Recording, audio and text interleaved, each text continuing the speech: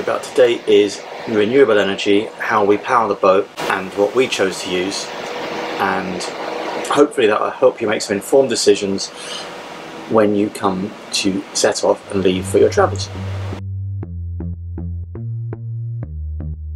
There are many different types of boat batteries. There are sealed batteries, gel batteries, there are lithium batteries. They all do different things and work in different ways, but the basic principle is the same. They hold energy. Now, our battery bank, we use 6-volt golf cart batteries. We use the Trojan batteries because we can fit more batteries into the space that we have. So we have 450 amp hours of battery power to power this boat.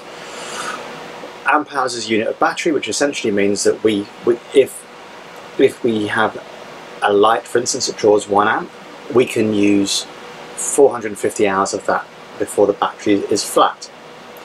However, there are lots of differences and lots of variations in that. The first thing you need to be aware of is that if you have 450 battery hours or amp hours, when you get to 50% of that in a regular battery, your batteries are effectively flat. So you only have half of that available. So we have 225 amp hours of power. Lithium batteries are different in that you can use about 80% of the available power, but we use lead acid batteries, which are much cheaper, and hence we get about 50%. All I would say is that our batteries cost about $150 to $200 each, whereas a lithium battery is the same. Similar lithium battery is about $2,000, so there's a massive price point difference. So that's how we store the energy.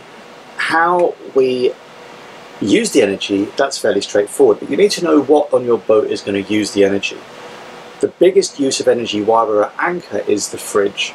We live in the tropics and we have to have a fridge. Now, it is useful if you are planning to go forth and live either in the tropics or anywhere at your boat. You need to know what your energy consumptions are. Now, that's easy to do. You can do it on paper by working out what the use, what the amp draw of each component that you use regularly is going to be. However, the manufacturer's draw will be very different in many cases to what you actually draw. For this point, I would suggest that if you are fitting out a boat and you don't already have one, spend some money on a good quality battery monitor. Now, we have a BMW, I think it's a 600, and what that does, has something called a shunt, and a shunt is a very sensitive piece of copper. It's like a copper, it's like a copper bar that exists between the battery out and the distribution to the panel, and that can monitor very precisely how much power we're using. It gives a little digital display, and that will show the voltage of the batteries, the current draw, and current in and current out. So we can monitor exactly how much we're using. It also, once we've set it up, will tell us a basic percentage of how much battery power we've got. Now, this is different to a lot of systems on boats that just have 5 little lights, which 5 lights is full, 4 lights is 80% and so on. But unless you have a dedicated shunt, you are never going to have a good idea of what's going on. So I really do recommend battery monitors. Just full disclosure here, we're not endorsing any product. There are loads of fantastic products on the market, but one which has a shunt and gives you a readout is probably my recommendation. So we're talking very briefly about what uses power. So when we're under sail, navigation equipment uses power. When we're at anchor and when we're under sail, the fridge uses power. While we're here, there are lights, there are electric toilets, you either have those, there are pumps, there are fans that we have going. It all adds up. So you need to have, I would suggest, enough battery reserve power to do at least 48 hours without needing to recharge the batteries. The other thing that a lot of people have talked to us about is how their batteries fare over time. Now, the average lifespan of a lead acid battery is about 5 years, so they become less effective as they get older. You end up with less power to use, and so if your batteries aren't holding charge or they're discharging too fast, look at the date they were purchased, and if you just bought a new boat, possibly look to buying new ones if they're not holding charge. So that's how batteries are, how the energy is used. It's really important now to work out how to charge the batteries. Now, if you have a yacht with an inboard engine, it will have an alternator, and that alternator will be rated at 50, 80, even 100 amps. The most basic way of charging your batteries is to use the engine. Run the engine to charge the batteries. A 50 amp alternator will theoretically put 50 amps into the engine, into the batteries for every hour that you run it. However, they never really run at 100% capacity, so you may find that a 50 amp alternator will put 40 in. But it's a little bit like blowing up a balloon. The more air you get into it, the more difficult it is to blow up. So as the batteries become more full, it will put less and less into the batteries. So that's the first thing. Second thing is, if you've got shore power on your boat, so that when you get to a marina you can plug in, you will have a battery charger. It should theoretically be a 4-stage smart charger so that you can't overcharge your batteries. When you plug the shore power in, it will charge them up for you, much like a battery charger at home will work, and you will find that in that case you have charged batteries. The obvious downside to this is that as soon as you pull away from the marina and leave the marina, you have no way of recharging. We tend to find that the engine alternator is a really, really good way of charging batteries.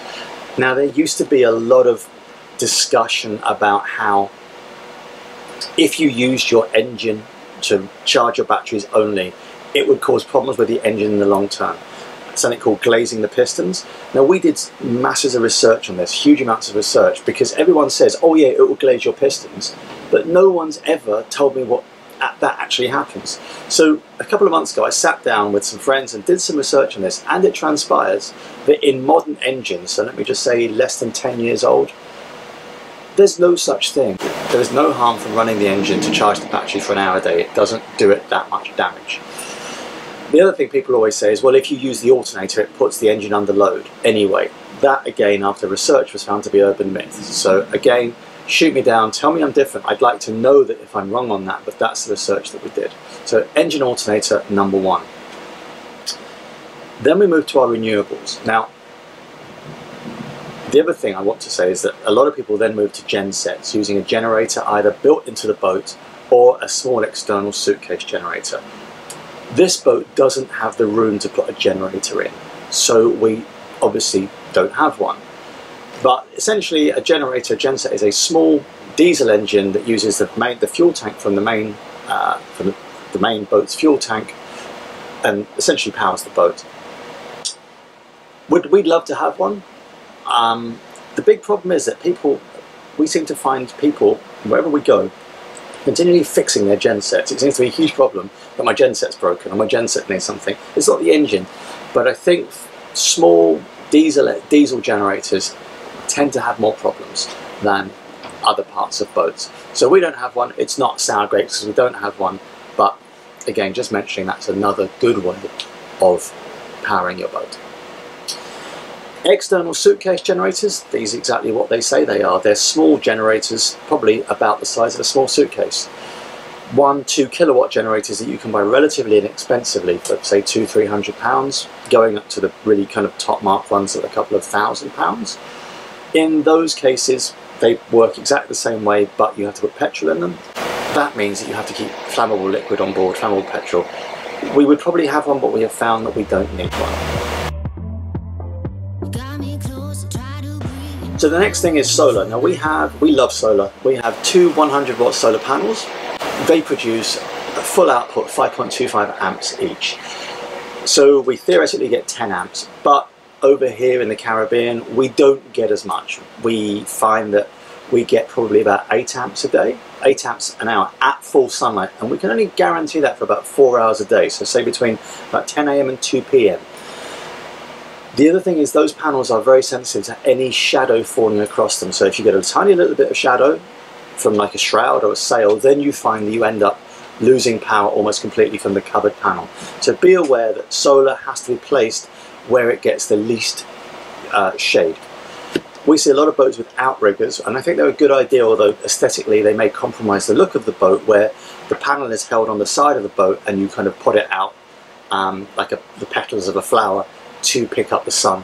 Again, really good for power.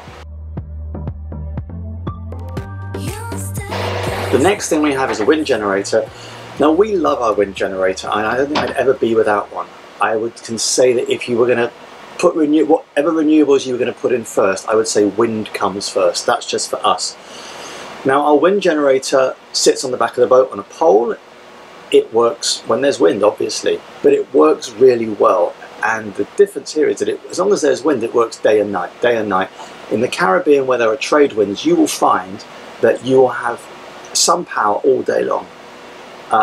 The model that we have is a quality model, so that it produces a lot of power when there's wind above 15, 16 knots. So on a windy day, we can power and charge everything just with the wind generator alone. One thing to bear in mind though is if you are doing trade wind sailing, that the wind generators don't work so well when you're sailing downwind, because your apparent wind will be less than your actual wind. If you're sailing downwind at 7 knots with a 20 knot wind, your apparent wind is only 13, and that 7 knot difference will make a big change to how much power you can get out of your wind generator.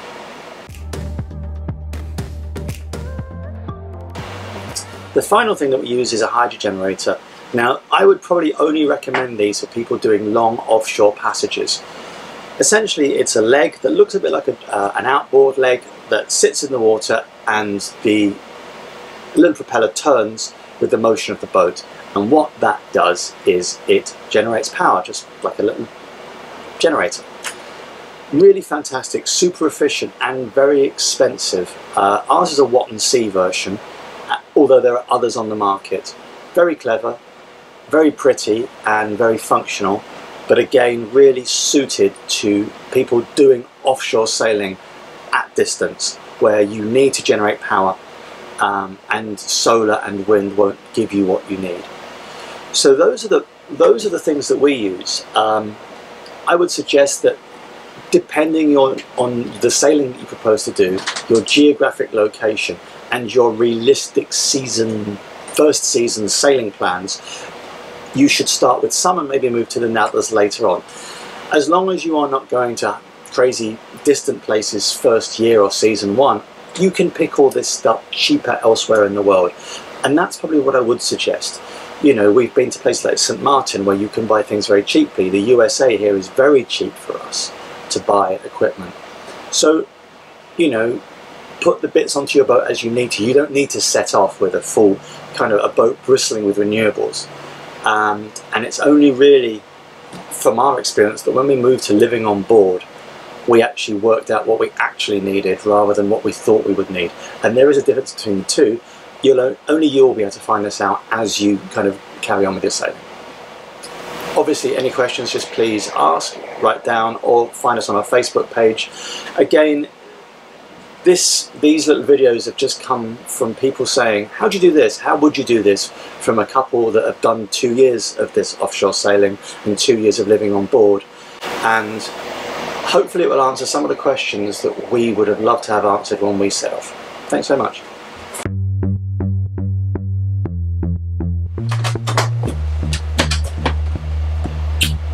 Everyone's going to ask where I am on the video.